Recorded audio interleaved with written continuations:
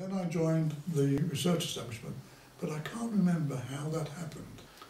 Fortunately, there was a group of people in this, building up this radar system, who were sensible enough to know they didn't want university dons.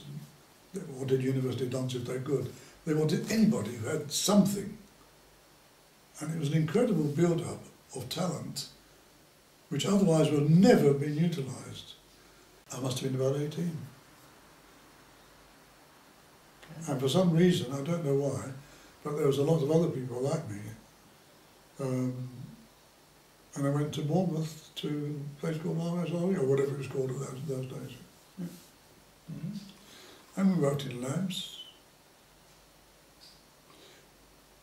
We had to learn how to use lathes, because we had nobody else to do it there, no workshops, drilling machines, how to bend chassis, drill holes in the chassis, yeah.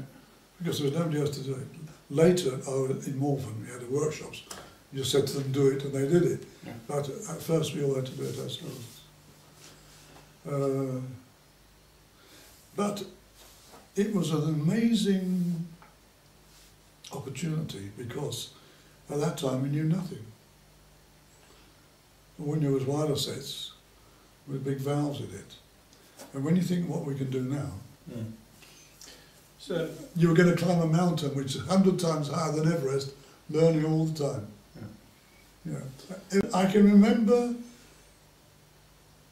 sitting on a cliff, at the top of a cliff, in a cabin, which must have been a builder's cabin, and we put a radar in it. Because it was a builder's cabin, we could actually turn it. The whole cabin turned, which was marvellous, because we could point the aerial wherever we wanted to. Now people would say, why don't you just turn the aerial, spin it? Because we didn't know how to. What, and maintain the actual connection? No, you could put a motor on an aerial and turn it, yeah. But you had to have power going through the joint.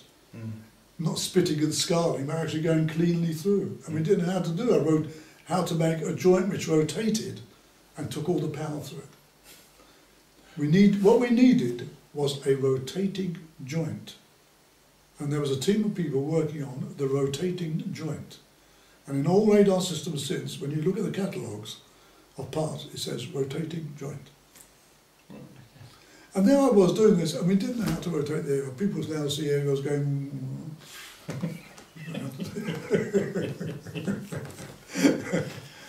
I mean, and there's such famous things came along.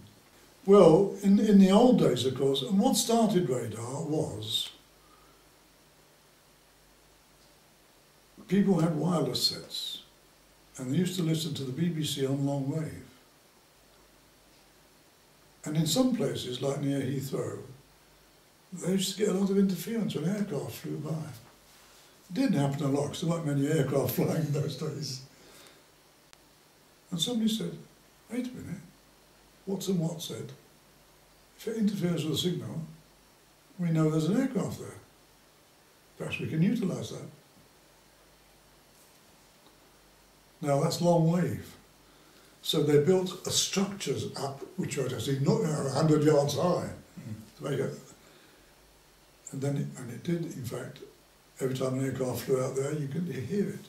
So then the first radars, they had their own transmitters, long wave, 200 meters or something like that. Not something different to that. And that was how it was first done. Then it changed when the magnetron came along. Now the magnetron produced microwave power. It was developed at Birmingham University. I can tell you a very funny story. The first one was brought to Malvern by Nigel Nichols. Right, yeah. And on his way back he went into a telephone box to make a phone call. Then he continued up the road and he thought, oh my God, I've left the magnetron in the phone box. Right, okay. And he went back and it was still there for him. Oh, it produced microwave power, which meant we could produce quite a lot of power. We could send the power out in pulses.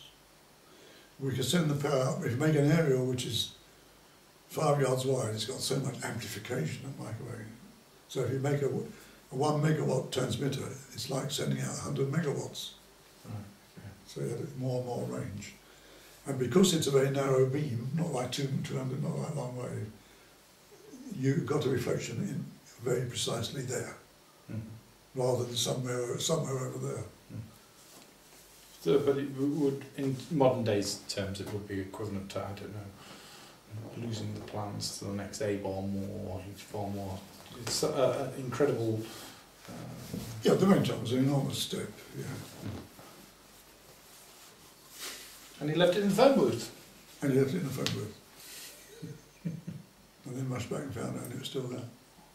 Well, people wouldn't know what it was anyway. Wouldn't know what it was. They would take it, but they wouldn't know what it was. Could have set the whole one. And that magnetron and the first radars worked on what we called S-band, 10 metres. We've gone from 200 metres wavelength to 10 centimetres and then to 3 centimetres. Presumably the high frequency give you better resolution. Oh, yeah, better resolution, greater power, greater transmitted power, higher gain antennas, more precise antennas. The magnetron came in 1942, I think. Really, that's yeah. And there's no doubt, obviously, that it shortened the war or aided the Allies incredibly. But like all the things we did, everybody now uses them. Because everybody's got a microwave cooker and uses a magnetron. One of the problems is sending, if you use valves, everything is high impedance. And if you want to send a signal down a long cable, the cable is low impedance. I use the words impedance. So in order to match the two together, you need something big to small. And what you had is a big transformer. Like if you had the output of a radio, high impedance, and want to feed a low impedance speaker, it's only got a few turns of wire on the speaker, you have to have an output transformer. And all the time we had transformers, and they were so difficult to make.